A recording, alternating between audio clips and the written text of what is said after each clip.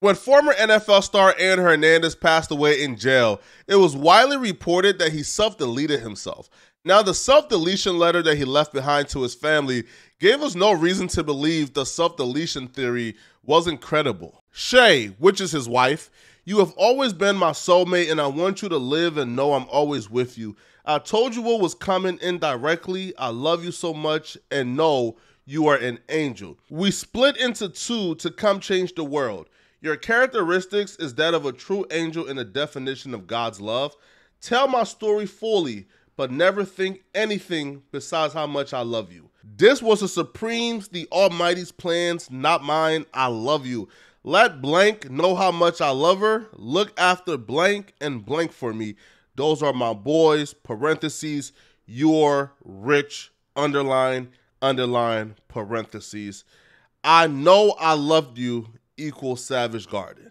That parentheses, you're rich, underline to his wife, was presented to the public as a motive as to why Aaron Hernandez may have self-deleted himself. Apparently, there's a new law in Massachusetts that if you die while in the process of appealing a conviction, well, the charges are dismissed and you are exonerated and you die an innocent man. Dying an innocent man was important to Aaron Hernandez because that was the only way to protect his assets.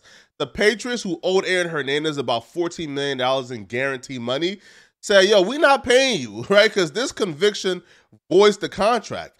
And Aaron Hernandez was being sued by Odin Lloyd's family, the person he was convicted of killing. So him dying an innocent man sort of helped the civil process and opens and free up a lot of the money that he would have lost. His family can now get it. His daughter can now get it. The prosecutors did fight back against this, citing that Aaron Hernandez did this on purpose and that if we just allow any inmate to self-delete himself to avoid charges, bruh, then that kind of undermines the legal system. They brought forth an inmate who stated that Aaron Hernandez told him about his plans to self-delete himself, you know, to die an innocent man and have the money go to his family. A judge heard the state out, but ultimately said, go on with that, bruh. Aaron Hernandez charges will stay vacated because that's just how the law works. While the report does state that Hernandez had recently mentioned to one inmate a rumor that if an inmate has an open appeal and dies in prison, he is acquitted of the charge and deemed not guilty, there is no indication that he had been so advised by any attorney. The mere awareness of such a rumor hardly is sufficient to warrant the inference the Commonwealth seeks to draw with respect to the defendant's specific intent. So I always thought the death of Aaron Hernandez wasn't really a mystery, and we all knew what Aaron Hernandez's cause of death was and what the motive was. But apparently we're not all on the same page, right? Because NFL star Chandler Jones took to his Twitter to put more mystery into Aaron Hernandez's death and even becoming accusatory at some point in his live stream. Wait, they don't know what happened on Aaron Hernandez and Josh McDaniels. All right, y'all thought Chico killed himself in jail? Y'all thought my nigga Chico killed himself in jail? Oh.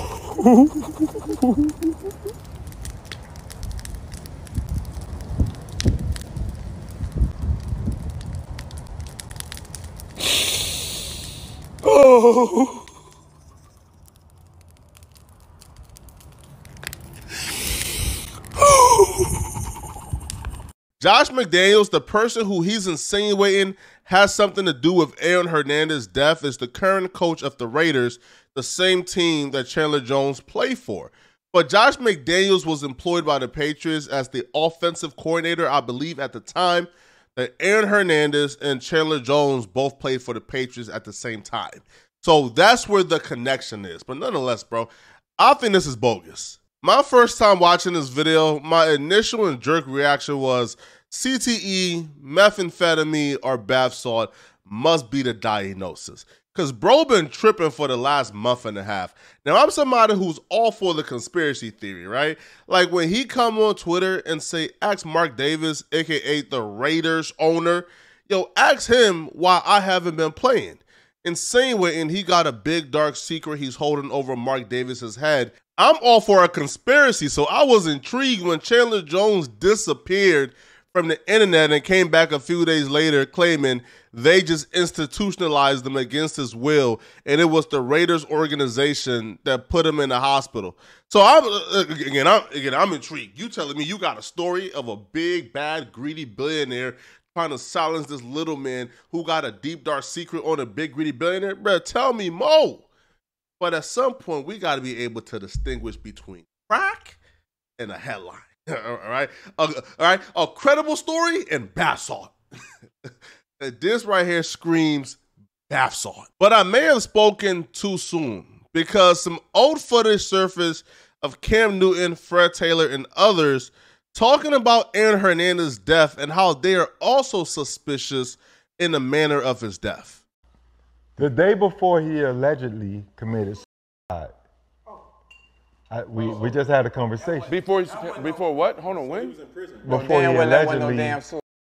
he allegedly committed suicide, we just talked. He was in great spirits, like we chopping it up. He was, yeah, big dog. You know, I'm here, man. You know, my family, this and that. Everything is good. So when they said he committed suicide, I'm sitting here like, I just talked to him last night. Bruh. You know what I'm saying? He ain't even mentally built like that. He wired different. You know it wasn't.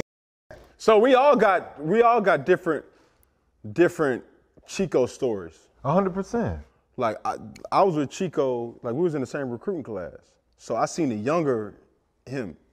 And one thing that I'll say about him, how he's being portrayed as this villain, that's not him. Fred Taylor and Ocho Cinco both expressed skepticism over the self-deletion theory or report. And then after that, they began this love fest of Aaron Hernandez. And I'm just like, they're talking about this dude like he didn't get convicted of killing somebody in cold blood. And they're talking about him like he's not potentially responsible for almost 3 deaths. And there's floater theories out there he's responsible for a 4th one because his gay lover in jail came out and reported, yo, Aaron Hernandez told me that he killed somebody else, right? So even if you had all the love in the world for this person, I feel like objectively, you could say by all measures that humans got to determine what's a good person or what's a bad person, Aaron Hernandez can objectively be called a despicable, horrible, evil human being who caused more destruction than love when he was on this earth. But I guess you can ignore that and, you know, give him a love fest on your platform, right? But y'all let me know in the comment section, man, what do you guys think, right? Do you guys think that Chandler Jones is on that bath salt, or do you think that Chandler Jones is spitting and telling the truth, all right? It's your boy, Portic Flacco, man. Like the video, sub to the channel, comment for the algorithm.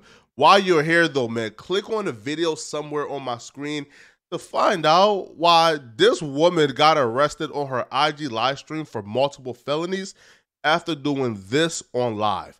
Click on this video to find out why, right? I'm going to see you guys in this video. Out of here, folks.